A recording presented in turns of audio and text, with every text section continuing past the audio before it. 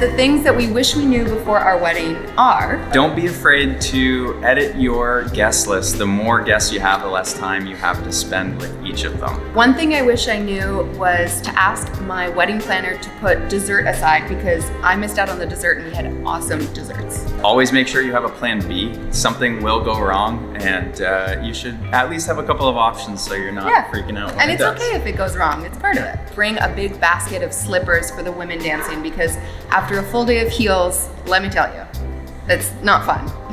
I wish we'd asked our family a little earlier on what was important to them for the wedding because it would have been nice for us to include a little bit more of the things that our family would have loved to have seen at our wedding, even though it was our day. Yeah.